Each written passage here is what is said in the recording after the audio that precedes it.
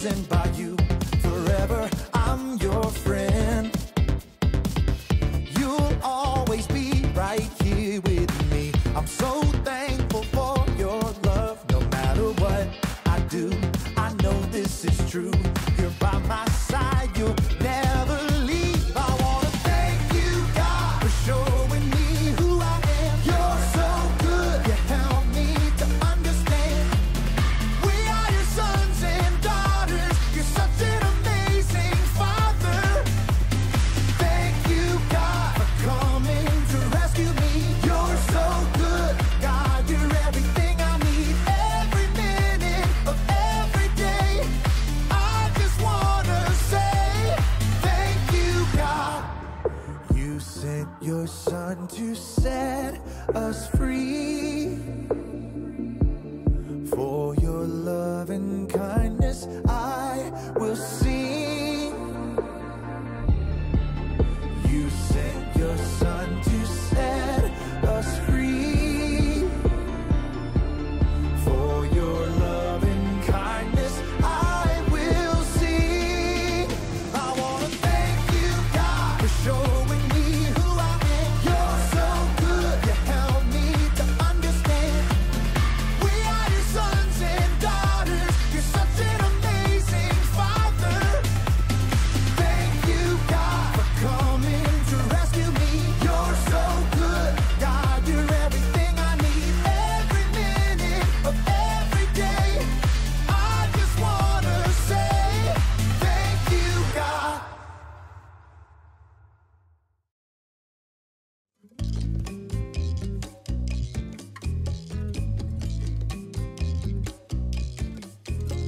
Hey guys, welcome to the Story Lab. This week we're talking about gratitude while we explore the story of a guy who danced for some joy. We might even do some dancing ourselves.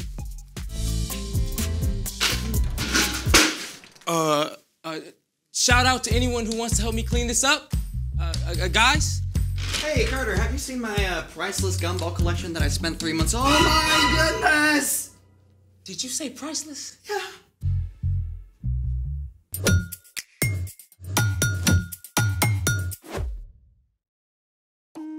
Hey, I'm Zeke. And this is Carter. Carter. Carter! Hey, I'm Carter. Yeah, they got that. Great. This week we're talking about gratitude, which is letting others know you see how they've helped you. And speaking of helping people, hey Zeke, wanna help me bust a move? I tried busting a move at school yesterday and everyone laughed, including the teacher. Dancing is fun and really good for you. Not so sure it's good for my self-esteem.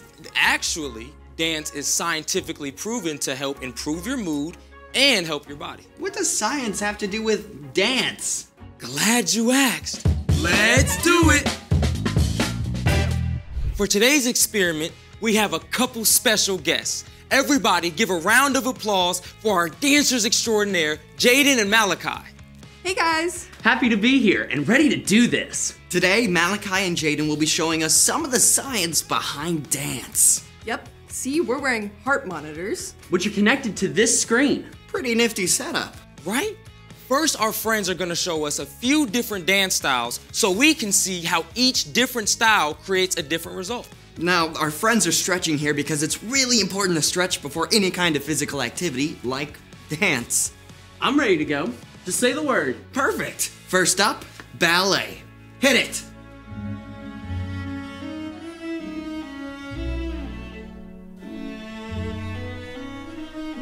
For this song, notice how Malachi's heart rate stays pretty low. The moves are focused on big motions like bows and leg lifts. Dance can require a lot of flexibility, which is why it's always important to stretch before dancing.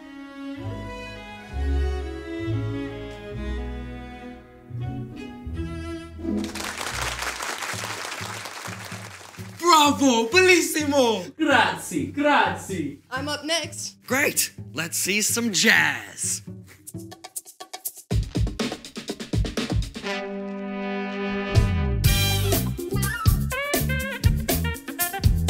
Notice how her heart rate speeds up with the faster music. The faster the tempo, the higher the heart rate. Your heart pumps blood, which carries oxygen throughout the body. The harder you dance, the more oxygen your body needs. That was awesome. Thank you. And now for our grand finale, hip hop. Go!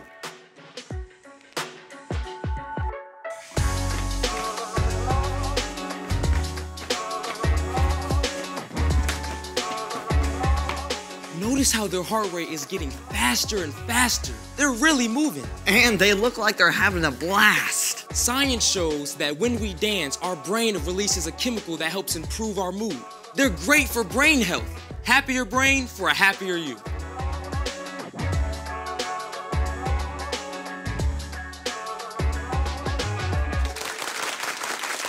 That was great. You guys are like dancing machines. I mean, I might need you guys to teach me how to dance. Thanks, man. It was fun. Welcome. Feel free to come by the studio. We gotta go. We'll see you later. All right, bye, guys. Wow. So, are you ready to bust a move yet? Maybe later, because now it's time for... The story before the story. Today, we're in the book of 2 Samuel, which tells the story of David. While David was still a boy, God chose a man named Saul to rule over Israel. But Saul didn't listen to God. So, God sent the prophet Samuel to anoint David as a sign that he would one day be king of Israel. After David defeated the giant Goliath, Saul chose David to lead his army. David won lots of battles. The people loved him. But Saul became jealous. He even tried to kill David. David spent years running from Saul. But during that time, even more people chose to follow David. At last, Saul was killed in battle, and David became the new king of Israel. Which is where our story starts. Take it away. Oh, hey everyone, I'm Brian. Hey, get ready to boogie down, because this week's story is all about a dance sensation that rocked a nation. After David became king, he reclaimed Jerusalem and completely rebuilt the city. David fixed the walls, built a palace, the whole shebang. But something was missing: the Ark of the Covenant. This beautiful gold-covered chest held the tablets with the 10 Commandments given to Moses. The Ark represented God's home among the people. But the Ark had been captured by the Philistines and later taken to the house of Obed-Edom for a few months. Now David knew the time had come to bring it home. Gather your men. The Ark must be brought to Jerusalem, where we shall hold a great celebration in honor of God. At once, my king. David traveled with the people of Israel to retrieve the Ark. As soon as the religious leaders got the Ark situated on its poles, the whole group set out for Jerusalem. But after only 6 steps with the Ark, David started dancing before God with all his might. In fact, he danced all the way to Jerusalem, celebrating all that God had done. David partied harder than anybody else, yeah. And when he got to Jerusalem, the whole city joined in the celebration. Trumpets blast, people danced, and later David gave out food and raisin cakes. Everybody had a blast. Everybody, except David's wife, Michal. Michal, who was King Saul's daughter, thought David's dancing made him look weak and foolish. After the celebration, she faced him down. So you're supposed to be the king of Israel? Huh, look at you, dancing around like a cheap clown in front of your servants and officials. You acted like a fool. I danced to honor the Lord. He chose me instead of your father. Rude. I will celebrate to honor the Lord, and I won't stop. Those servants and officials you spoke about will honor me, even if you do not. Safe to say, Michal was not convinced. But hey, David didn't back down. He used dance to celebrate all God had done for him and for the people of Israel. The end. Wow. David cared more about giving a big shout out to God than what the people thought of him. I wonder if David was a good dancer. Well, you know, the awesome thing is, it doesn't really matter. He was just celebrating God. So what's our part in the story? Well, there are many ways that we can celebrate what God has done. You can dance, for sure, but you can also share with others what God has done in your life. You can even use the talents that God has given you as a way of celebrating. Any way you choose to celebrate God is A-okay. God loves you no matter what. But what kinds of things should we celebrate? Everything.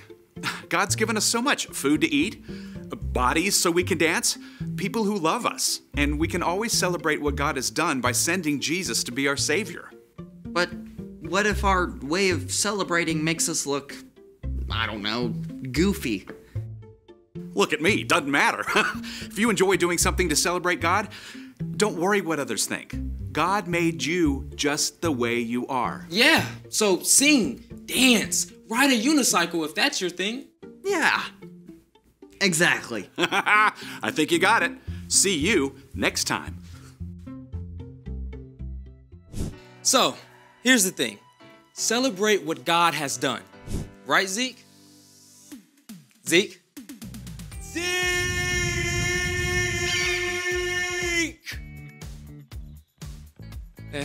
Oh well. Thanks for joining us in the Story Lab. See you next time.